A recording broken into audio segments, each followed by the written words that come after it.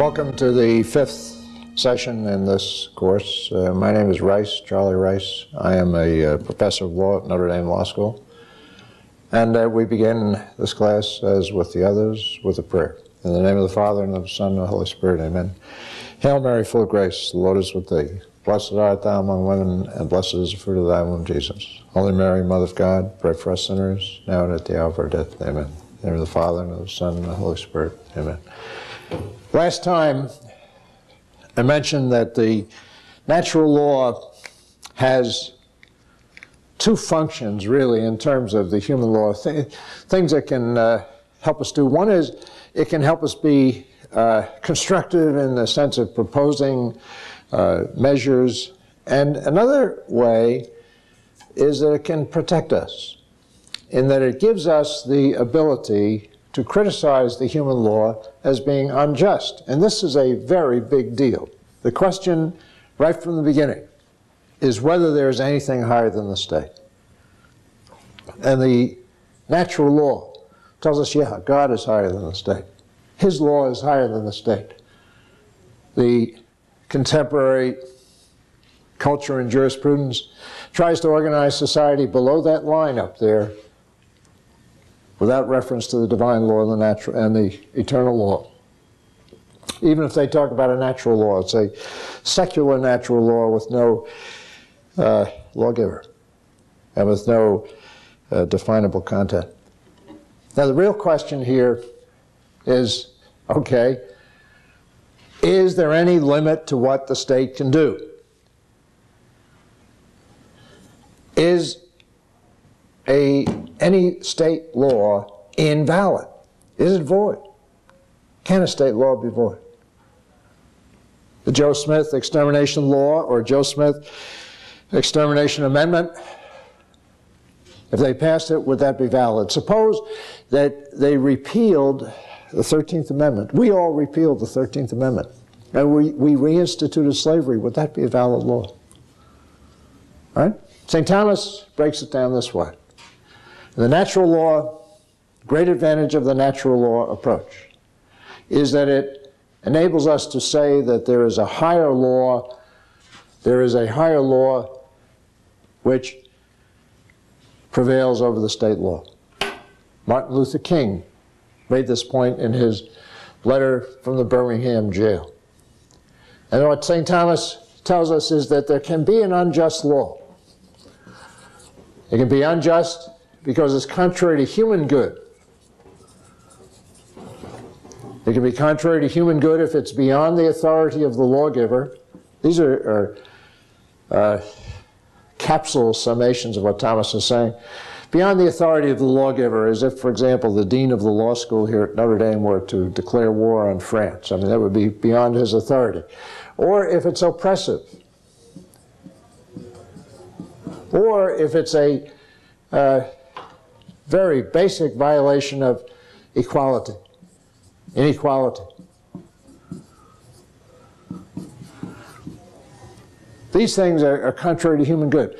A law that is contrary to human good, St. Thomas tells us, does not bind in conscience unless a greater evil would result. We'll get into that in a moment.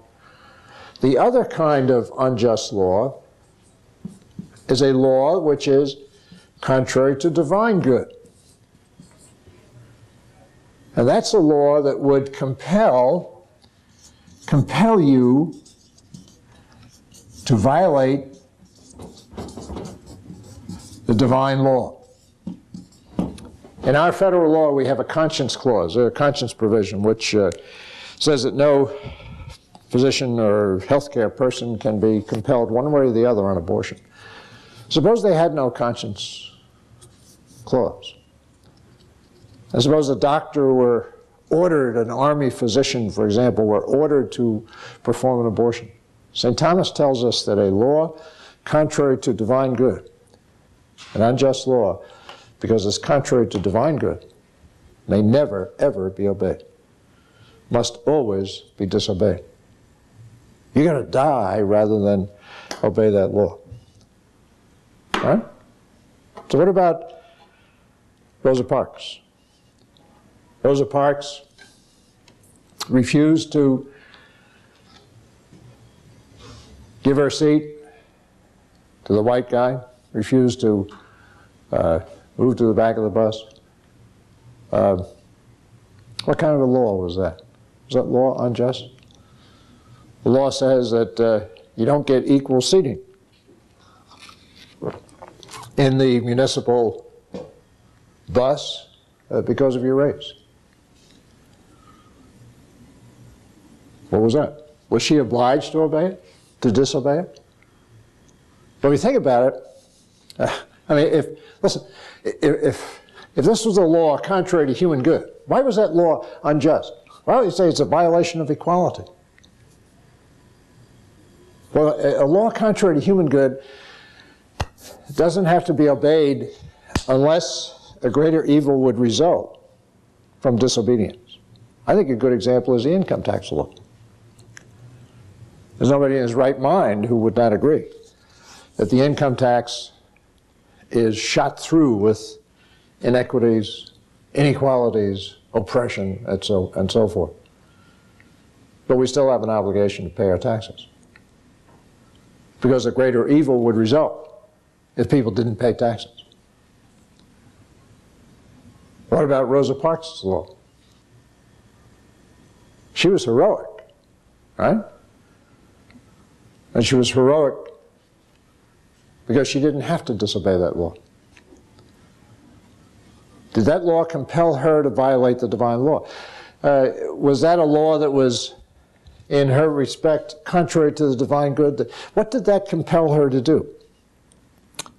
It compelled her to physically get up. Now, you could argue that what that law did was compel her to enlist herself in support of this segregation scheme. And you could argue, therefore, that that was a law contrary to the divine good. I don't think so. I think that was a law contrary to human good, where she was not obliged to disobey it, and was heroic precisely because she did disobey it, when she didn't have to. For example, could you imagine some little guy, years before, in the late 30s, for example, some black guy who refuses to obey that law? What's the price? The price is his house may get burned down. You going to tell me that that guy is obliged to disobey that law? That he had an obligation to refuse to give his seat to the white guy? I don't think so.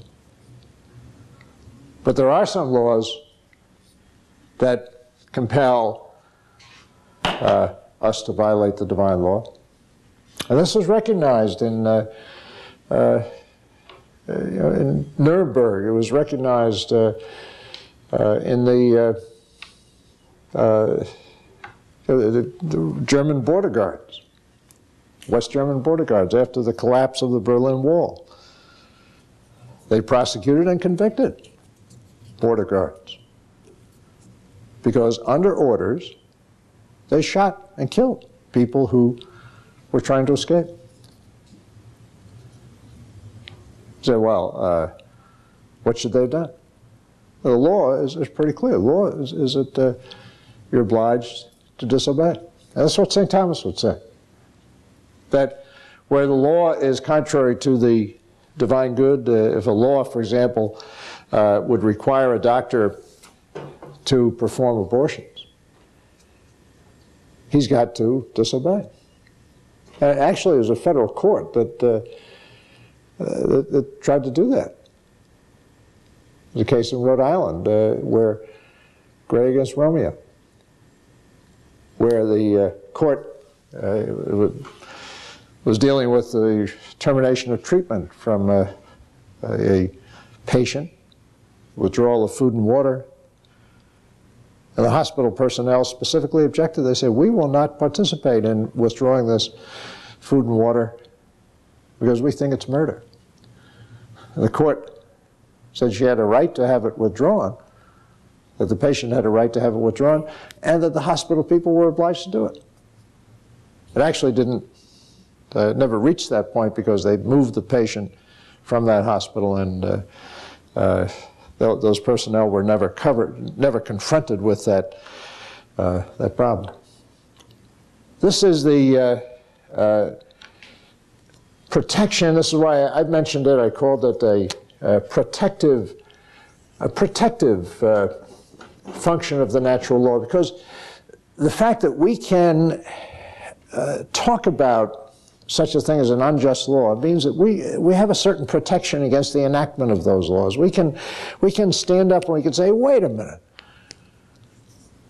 There's no way that any legislative body has a right to exterminate Joe Smith or to exterminate Jews or blacks or whatever.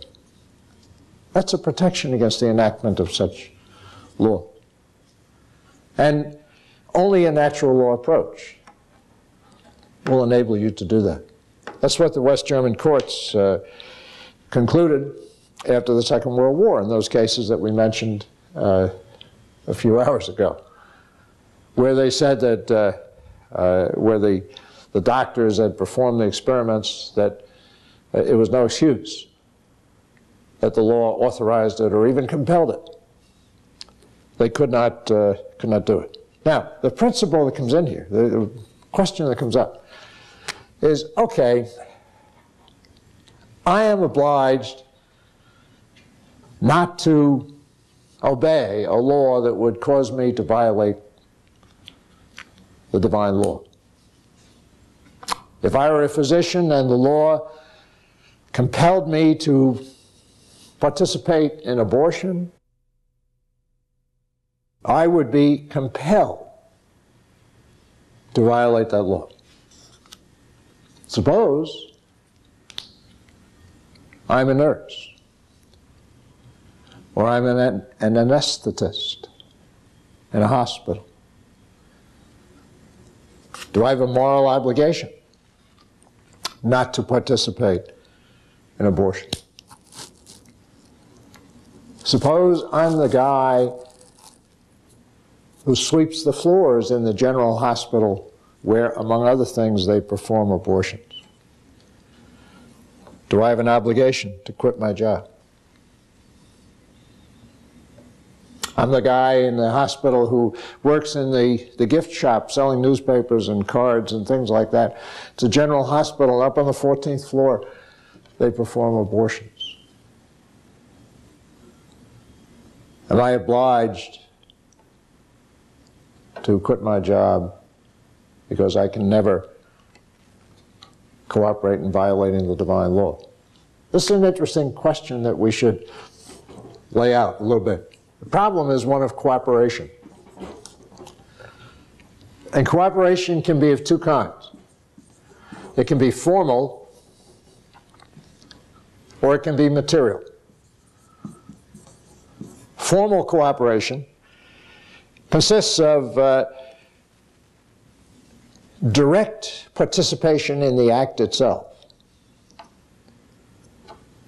The guy who is actually handing the suction machine or holding the suction machine for the physician or the abortionist during the abortion, that's formal cooperation.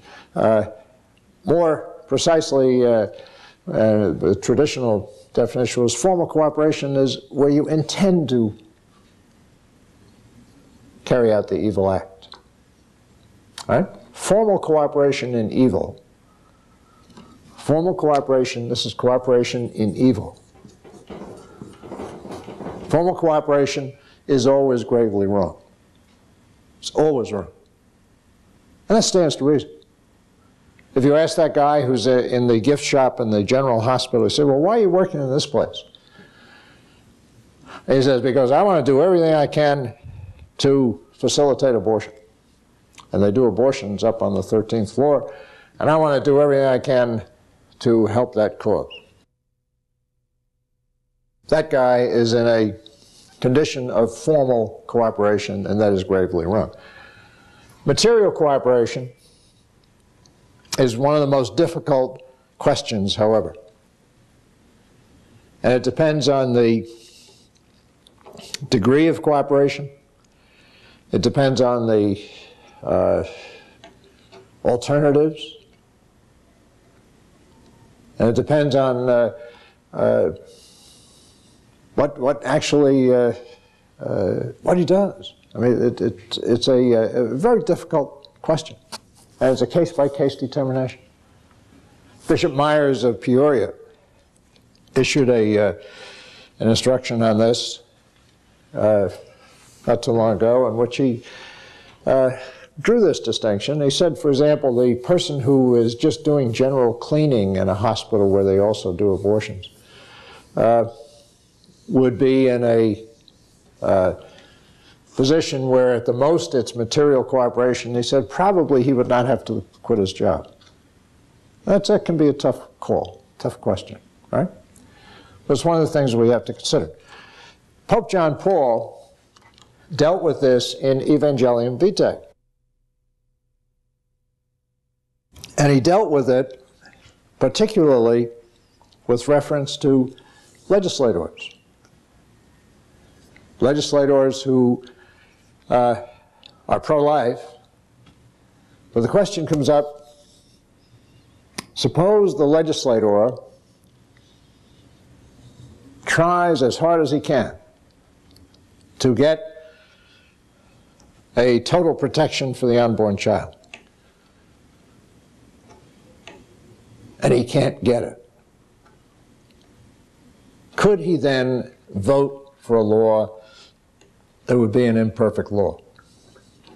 And John Paul said that if the legislator, he's talking about legislators, if the legislator has made his own total opposition to abortion clear, that as a last resort, he could vote for a law that would not totally prohibit abortion, but would reduce the number of abortions. He could vote for that, provided that it would not have a sufficiently adverse impact on the public understanding.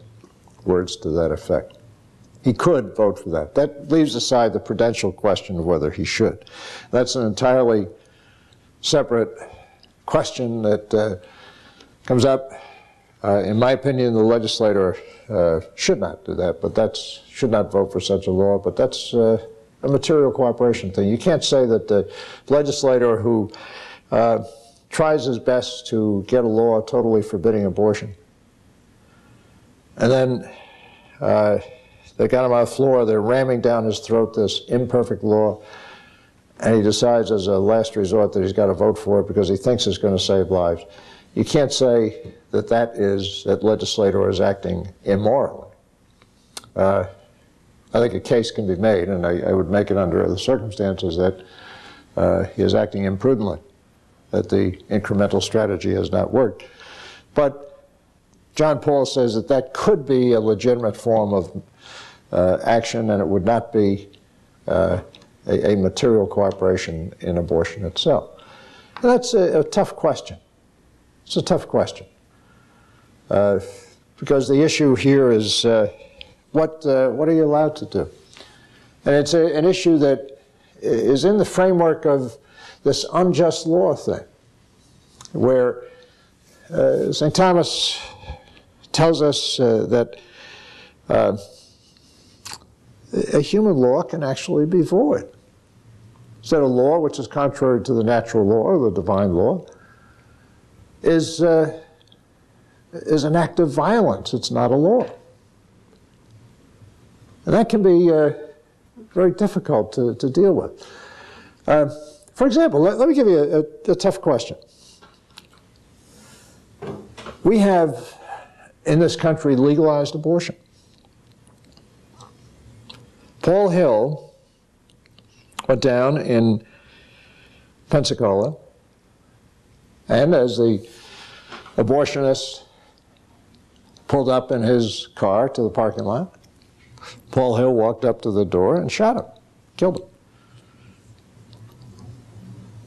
Is that legit? Can he do that? How do you analyze that question? These are all issues which, in general terms, Thomas deals with, not in the context of killing abortionists, of course. But let's take it and deal with it. Here's the abortion facility, or the abortuary. Back here is the killing room where they actually perform the abortions. Now, there's a general principle of natural law that Thomas deals with, and of course it's in accord with church teaching, that you can defend yourself and you can defend others. If somebody comes at you with a knife, and the only way that you can save your life is to shoot him mortally, it's the only way you can save your life. Can you do it? The answer is yes. You could do it, provided, however, you can't intentionally do it. You don't intend to do it. You don't intend to kill him. And here what we're doing is incorporating St. Thomas. John Paul takes St. Thomas and incorporates him into the teaching of Christ. We're talking here about Evangelium Vitae. In Evangelium Vitae, John Paul makes very strong, virtually dogmatic statements on three subjects: the killing of the innocent, and on abortion, and on euthanasia. All three, he said, are wrong. Always wrong. Always wrong. The intentional killing. When we say killing here, we're talking about the intentional killing. The intentional killing of the innocent is always wrong. Can you ever intentionally kill anybody?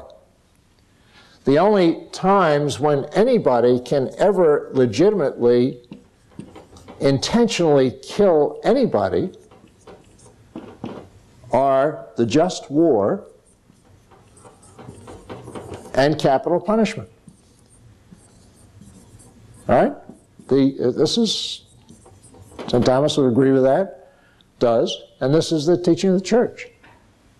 Both of these are by authority of the state, which derives its authority from God, who is the Lord of life. So the only time that anybody can intentionally kill anybody are the just war or the justified rebellion.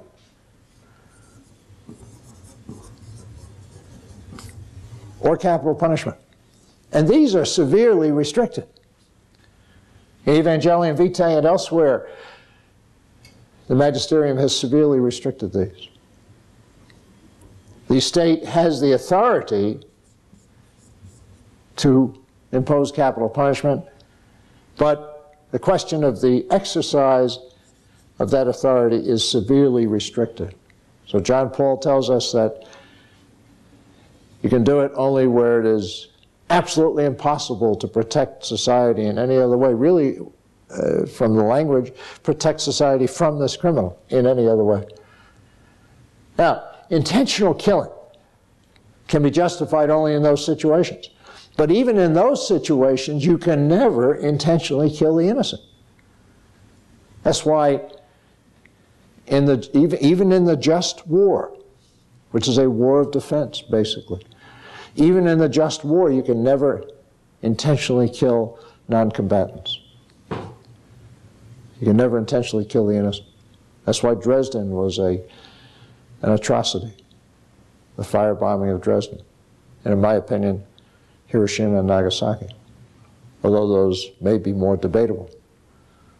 But the point is, you can never intentionally kill the innocent. Now that's very clear. The only time you can ever kill anybody is in a just war. Now, suppose here, back here, we're in the killing room, all right, at the abortion place. And somehow, Paul Hill finds himself there in the killing room, or you find yourself there in the killing room. Now, there's a natural law right, indeed a duty, to defend yourself and defend others.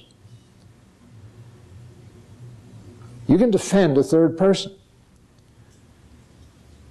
And even if it is necessary to kill the other person, you can do it. But you can't intend to kill the other person. You can only intend to defend. So if the guy comes at me with a knife, and the only way I can save my life is to shoot him, I can shoot him. But I can't, my intent has to be to save, to stop him, not to kill him. The human law doesn't analyze it that finely. And the human law doesn't get into these distinctions. But this is the principle of the double effect, which is extremely important. That an action can have two consequences. Can have the intended good consequence. And it can also have an unintended evil consequence. And the action can be good, despite the fact that it results in the unintended evil consequence, provided it's proportional and provided that that unintended evil consequence is not derived by means, that the good consequence is not derived by means of that evil consequence. A classic example is the removal of a cancerous womb. Here's the womb, and here's the baby, little Nemo, swimming around in the womb. And the mother has a cancerous womb. And she can't, the womb has to be removed. And you can't delay the operation long enough for Nemo to become viable. To save the mother's life, you got to remove the womb. Can you do it? Yes, even under Catholic teaching where it is eminently necessary to save her life, you can remove the womb. Even though you know that it will result in the death of Nemo. You don't intend that result. But you can permit it. And that's the double effect.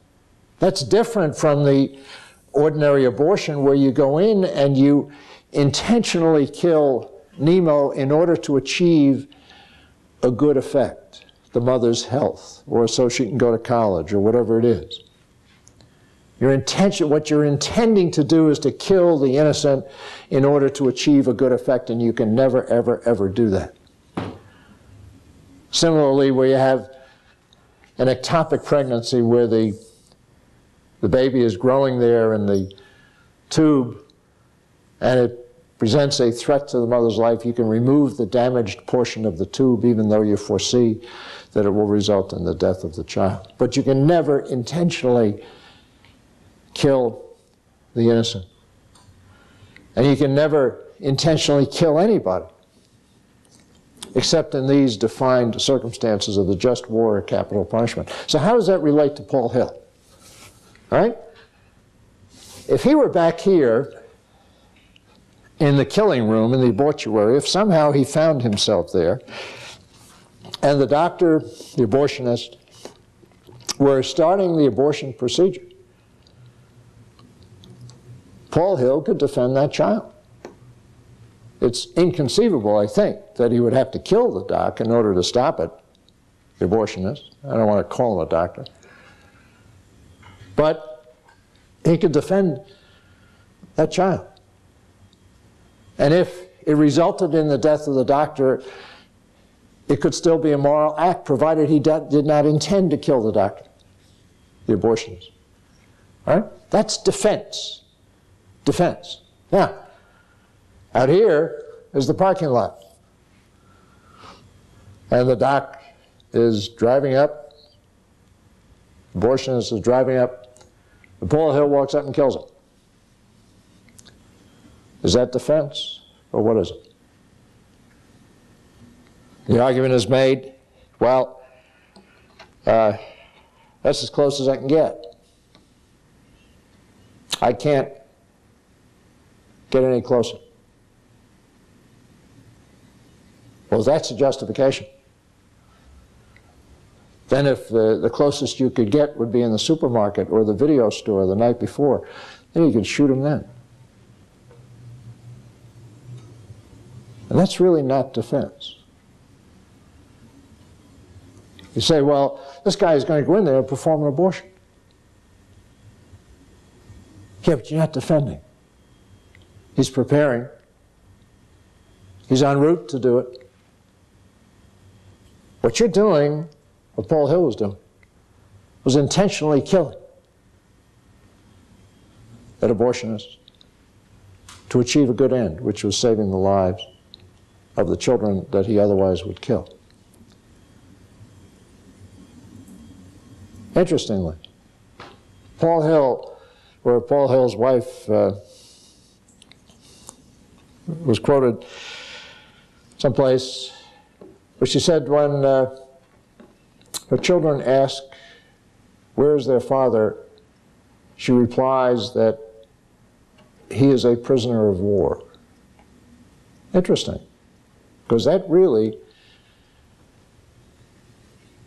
would be the only justifiable premise on which you could justify killing abortionists.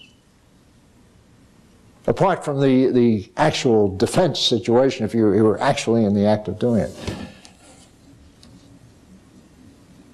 And if Paul Hill could make the case that we're in a situation of justifiable rebellion in this country, then he could say, well, this abortionist is a combatant, and he can be intentionally killed, because justifiable rebellion is a subset of the just war. St. Thomas, incidentally, is restrictive on war, and even more restrictive on rebellion. Why? Because rebellion is a private enterprise kind of thing. In the just war is carried out by duly constituted authority, which is a limitation on it. But in rebellion, the rebellion is carried out by those who appoint themselves, in a sense, or are informally appointed. There can be a justified rebellion. Ours, for example, against the British.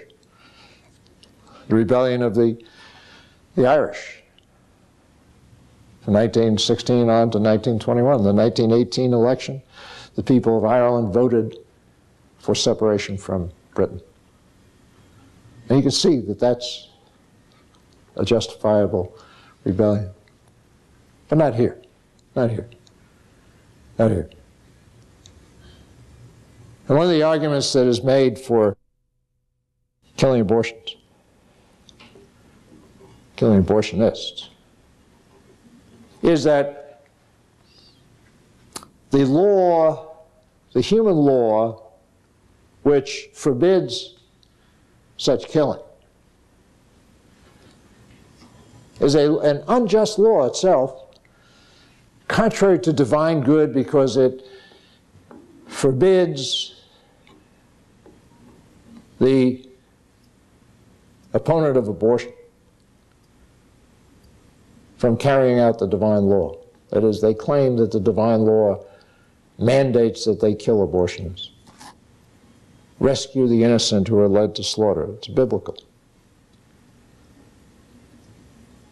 But the law of God severely limits, as John Paul tells us, the ability to take life.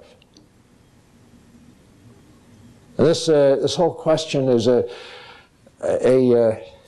result of the evil that has been inflicted on our society by legalized abortion and by the entire Enlightenment philosophy, where we've lost sight of the law of God, we've lost sight of right and wrong, and everything is up to the individual, where it's individual judgment and open season in the exercise of that judgment. So when we get into these kinds of issues, St. Thomas is a reliable guide, and the Magisterium is a reliable guide. And there are things that you have to hang on to. You have to hang on to the fact that no one can ever, ever, ever intentionally kill the innocent. That's why Nancy Cruzan's case. In Nancy Cruzan's case in 1990, what the Supreme Court authorized was murder. Because they authorized the withdrawal of food and water with the precise intent to end her life. Say, well, she wanted it, or they thought they had evidence that she would have wanted it, but nobody can even consent to his own death, in the sense of directly causing his own death. And this is why natural law is so important, because it gives us the ability to criticize these things, and it gives us the ability to put them in context. Abortion is always wrong. It's never justified under any circumstance. And the law must forbid it. The law must forbid it.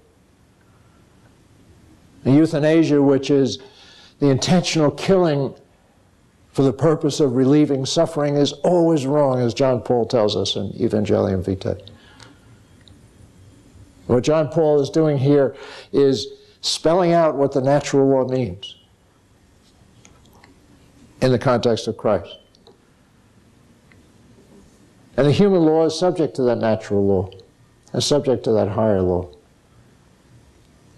And the last thing I want to bring in during this hour is this whole question of the Constitution. What about it? How does natural law relate to the Constitution? And what should be the duty of a judge or a legislator with respect to the Constitution? Well, the way to handle it, I think, is to remember that the Constitution itself is merely a form of human law. And if you put it in that context, the Constitution itself can be an unjust law. I mean, suppose take the example, suppose they repealed the 13th Amendment. We repealed the 13th Amendment. We reinstituted slavery.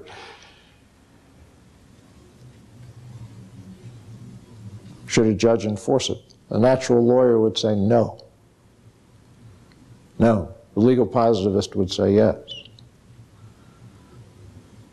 There was a judge up in Michigan some years ago, Randall Heckman, a great guy who was, he had a case in which a girl came before him in court, and the issue was whether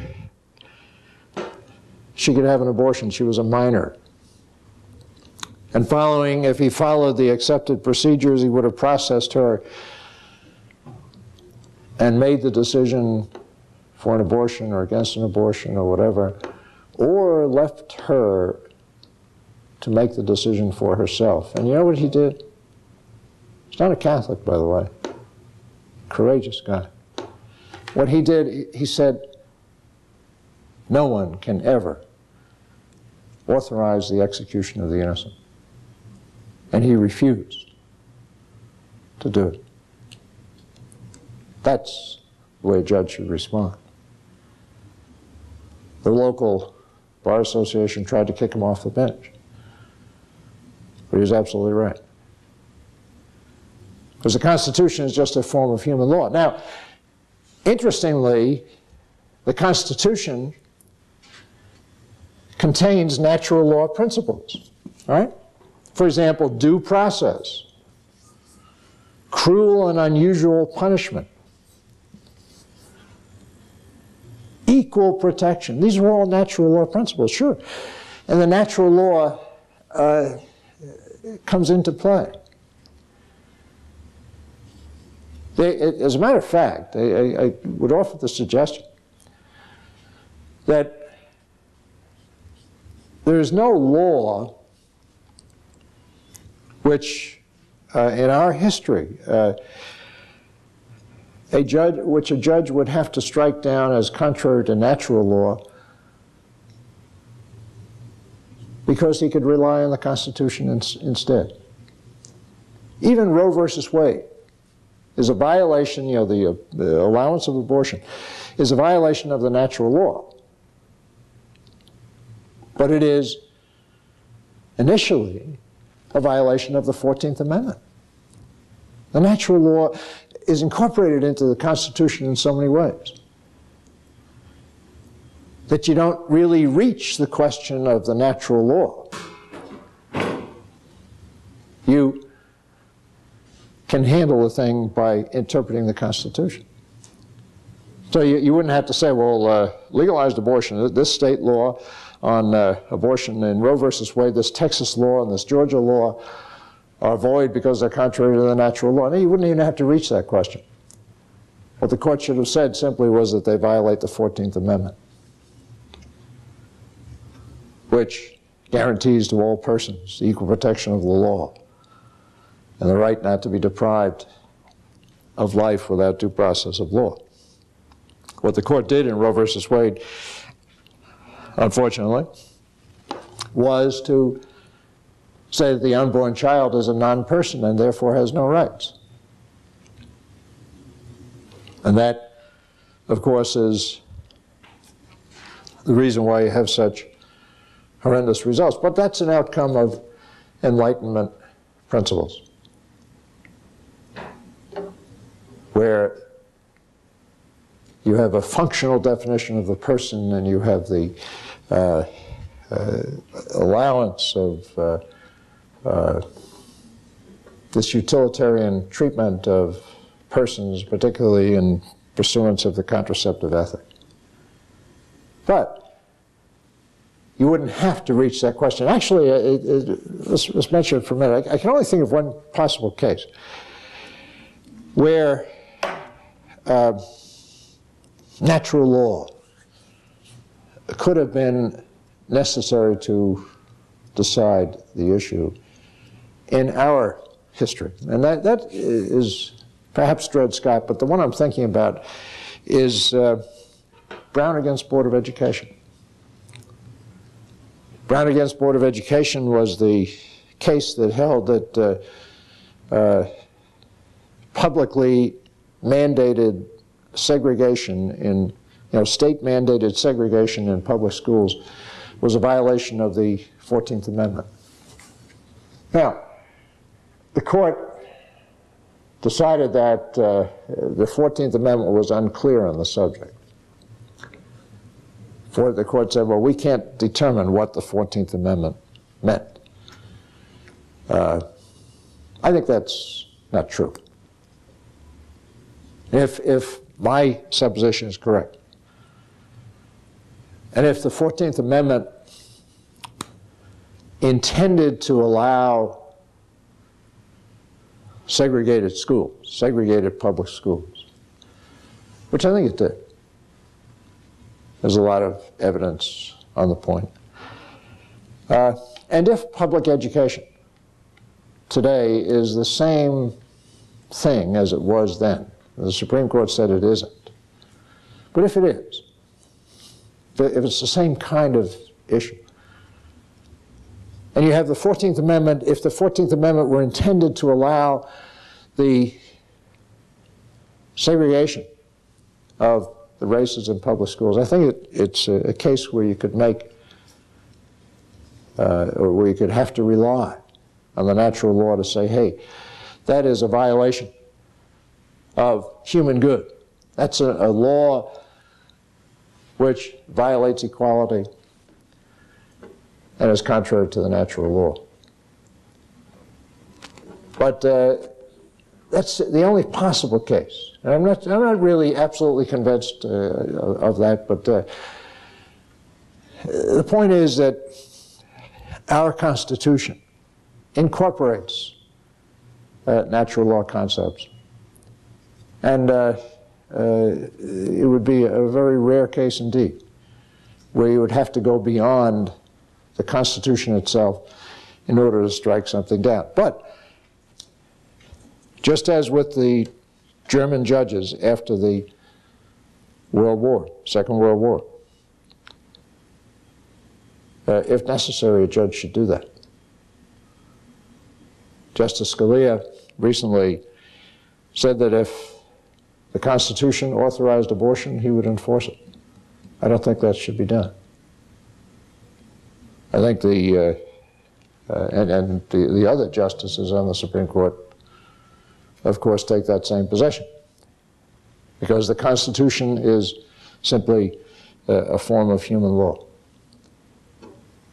And is of necessity subject to the higher law.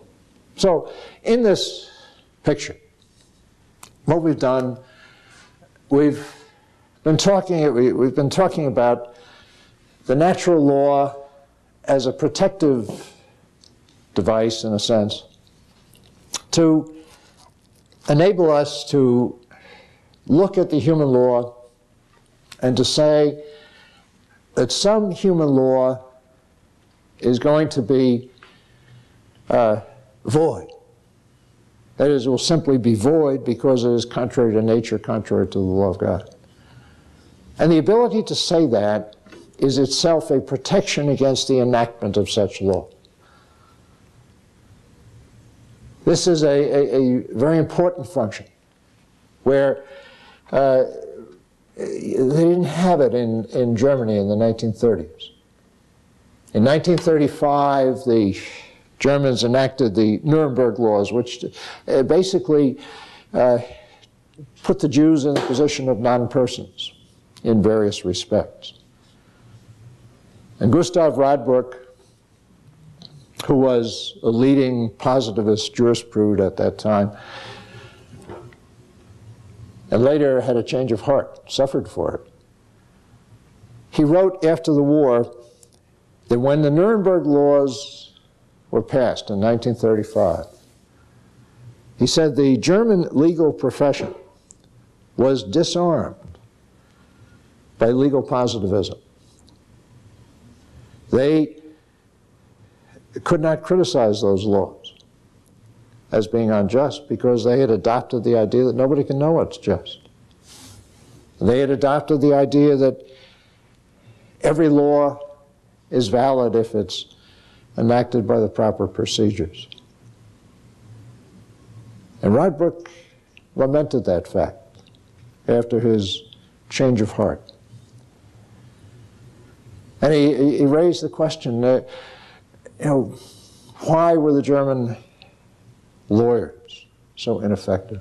And the answer is because they had been imbued with the ideas of legal positivism, which follows from the epistemological base that where you say that nobody can know what's right or wrong. That's what Hans Kelsen was saying. If nobody can know what's right or wrong, then we leave those things up to the political process, and if the political process turns out Auschwitz or Roe versus Wade, who can say that it's wrong? And it's interesting to speculate. What would have been the history of the 20th century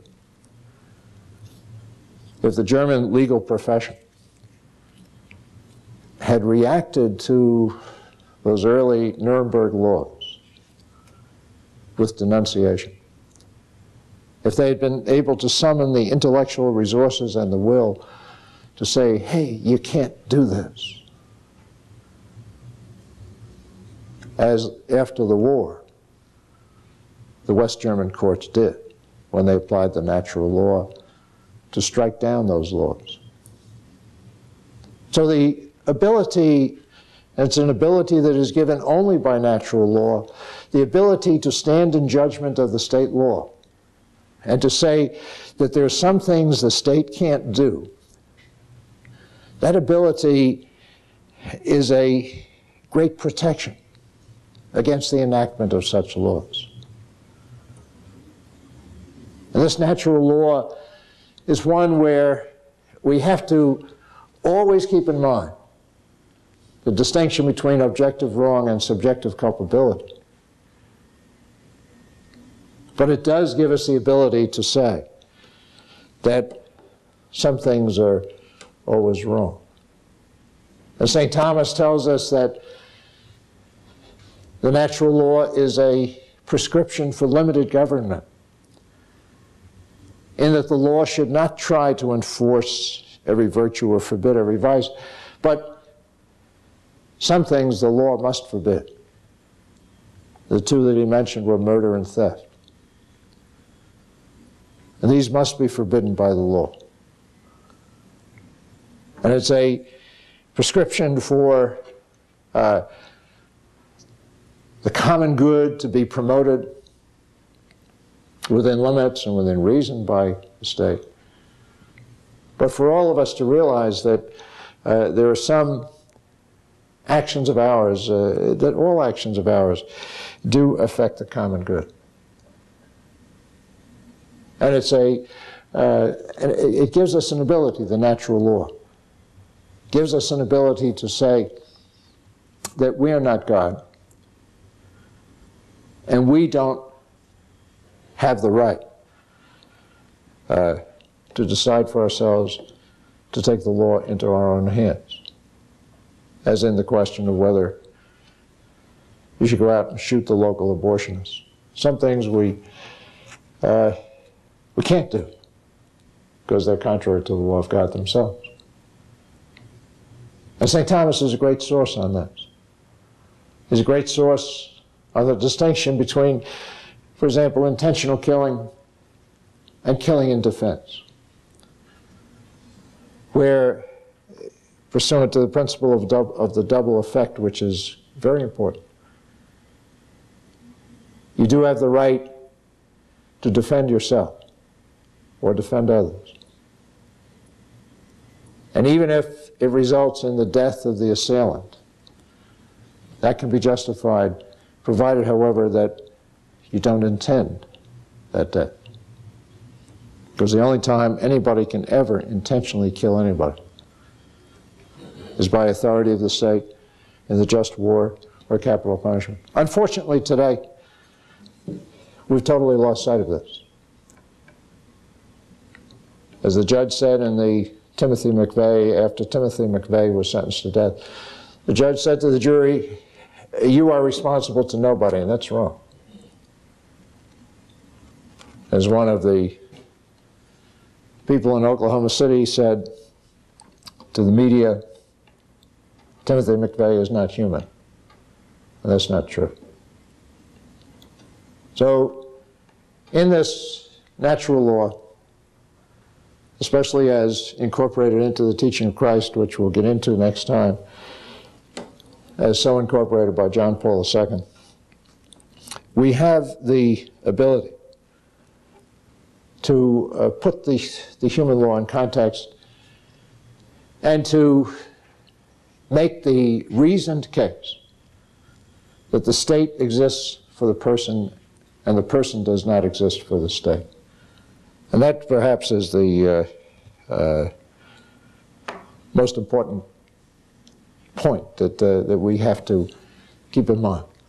Because as we're going to see next time, what John Paul is telling us is that the foundation of society is the dignity of the human person. And that dignity is a dignity resulting from his nature as a being created in the image and likeness of God. And in that context, the natural law is a prescription for limited government because the state exists for that person and the person does not exist for the state. Thank you.